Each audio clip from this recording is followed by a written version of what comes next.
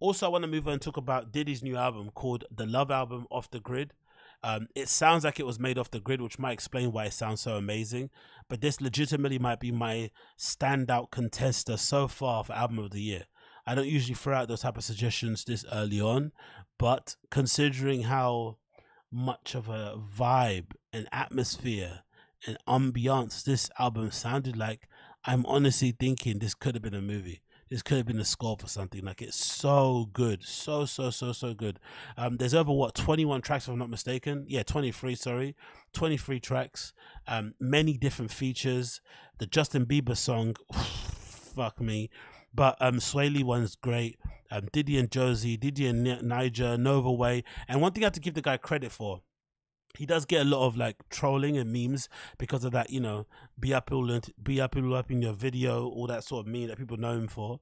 But he actually do a really good job of not overly sprinkling himself on the record.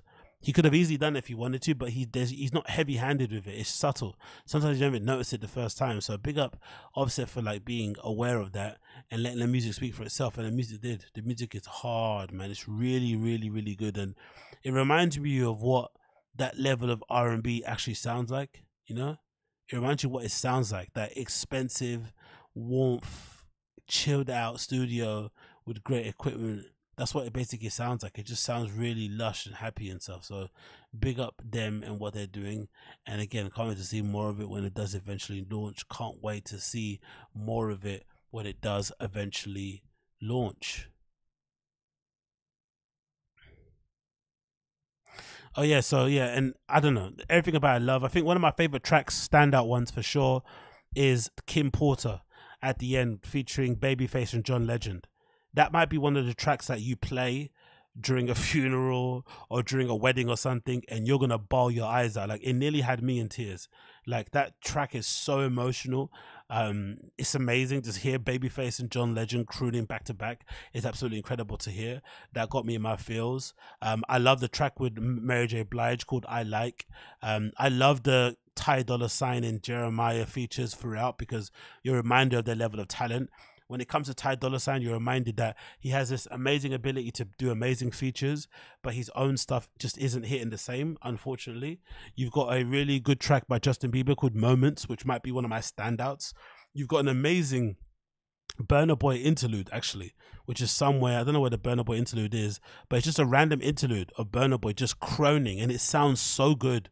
Legit, this album was kind of, I felt like it was made for like a sitting or maybe a bit of love making or something. It was made to be enjoyed from the beginning to the end.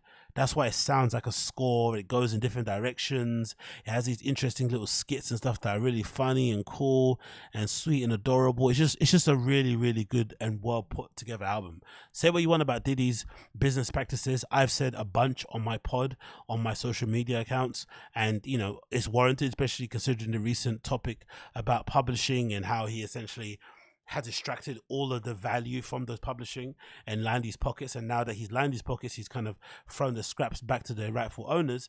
All of that is obviously scummy. But again, the annoying thing about it is that he's not the only person. It's like a standard practice in music. That's why he's doing it, right? But just doing it to your own people is a bit scummy. But that aside, when it comes to music, when it comes to that level of artistry, this guy is on another planet. To be fair, it's no surprise though, because I remember Last Train to Paris, that might be one of the best albums I've ever listened to from Diddy, ever, and he's got a lot of great compilations and shit, right? And I think Last Train to Paris was legitimately one of the best R&B albums of all time, or the contemporary R&B albums that I've ever heard. It was so good. And it's so surprising that he's been able to do the same thing when it comes to this collection of essential great R&B records. Like, I won't even call it all R&B. It's just really good music. That's the thing that I really like. It's just really amazing, emotional, and just fantastic music that you can really kind of connect to, and you can share with people. And yeah, I've enjoyed it, listening to it this entire time, and I can't wait to listen to it in the gym. Actually, I love listening to a bit of R&B in the gym. I just wish we had a club, a space that we could go to that basically played this type of music, not the bait turn up shit, but it just played this sort of stuff. Maybe it needs to be a lounge bar or something, but I wish there was a place where you could go to where you could listen to flipping, 60 to 80 BPM R&B and just kind of two step and just enjoy yourself. Like that would have been so sick to see. But what can you do? I guess you have to just wait for the turn up and hope that they play slow jams at the end. Do you know what I mean? That's the only thing that you can do. I swear to God, that's the only thing that you can do. And obviously checking Google just now, in the same year that my Last Train to Paris by Diddy came out, you know what also came out that year? My Beautiful Duchess to Fantasy by Drake. I'm sorry, Drake, by Kanye West. Drake. What the fuck am I talking about? LCD Sound System. This is happening. Oh my God, Vampire Weekend Contra came out the same year. Wow, the Black Keys Brothers album came out the same year, 2010. That was a good year for music, bro. Last Train to Paris. Thank Me Later by Drake came out that time. Robin Body Talk came out that time. MGMT Congratulations came out that time. That might be one of the greatest album releases years of all time. Tudor Cinema, Tourist History. Yo, this defined my flipping time growing up. All of these albums. Kings of Leon, Come Around, Sundown, Fortet, This Love Is New. He hasn't really developed actually from that sound, to be fair, has he really? Wow, man, this is quite cool to see. Justin Bieber, My World 2.0 was there. Spoons, Lana Del Rey, Rick Ross, Teflon Don released on that year.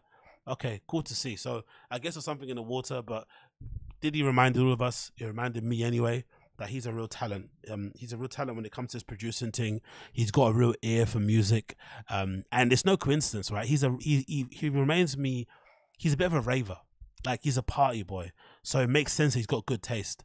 I think when you're a party boy, you usually end up in weird parties.